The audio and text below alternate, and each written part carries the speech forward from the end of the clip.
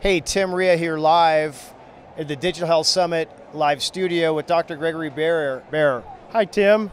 So it was good to catch up with you on Skype for the pre-conference last week. You were just doing this amazing session. This is your Brain on Tech. That's right. That's right. I just finished my keynote address, and we gave the audience a little bit of a view to what the findings from neuroscience are for the last 30 years, and how those sciences plus new technologies today have really created an opportunity for us as a people to really learn new brain habits, to propose how to change those brain habits, and to really prepare for peak brain performance. Sleep. Let's talk about sleep a little bit. Yeah. Well, sleep, as you know, is a natural process. And a lot of times people have difficulties with sleep because they can't unwind. You know, they have too much stress from just their average daily activities, or if something's happened.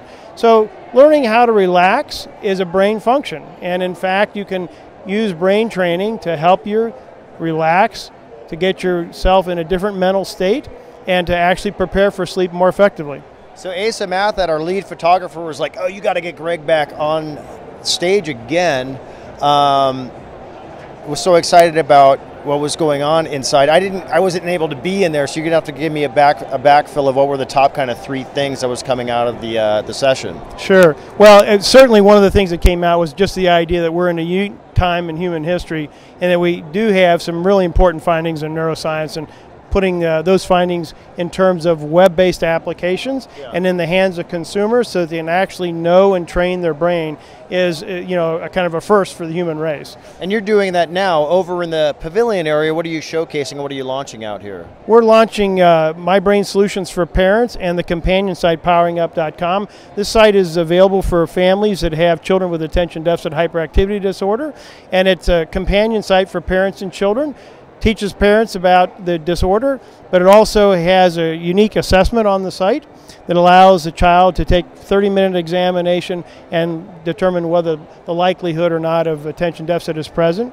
But as importantly as that, it also encourages the child to play games, brain exercises, if you will, that improve their attention, their concentration, their memory, and as importantly, emotional resilience and positivity.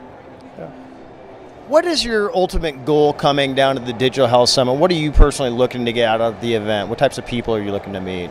Well, we're here to number one, get the word out. Yeah. We want people to know that there's applications available on the web, mybrainsolutions.com, for example. 28 different games that you can use to train neural circuits, to be more positive, to think better, to be more attentive, to have better memory, and just to have also importantly, emotional resilience. It helps you with stress and de-stressing. Well, I'm going to need some of those tips after this event. Okay, great. Well, people want to catch up with you online. How do they do that? Sure. Just mybrainsolutions.com is the website, and it's Gregory at mybrainresources.com. So Gregory is such a great resource. You're down in the Bay Area? Yes, we are. We're in the Bay Area. We have offices in San Francisco, right off Sansom Street. And the website? Is mybrainsolutions.com. All right. So if you're here at CES, you can go down the Digital Health Summit area, which is down on the South Hall, and come and check you guys out. So thanks so much for your time. Great. Thanks, Tim. Cheers. Appreciate it. Bye-bye.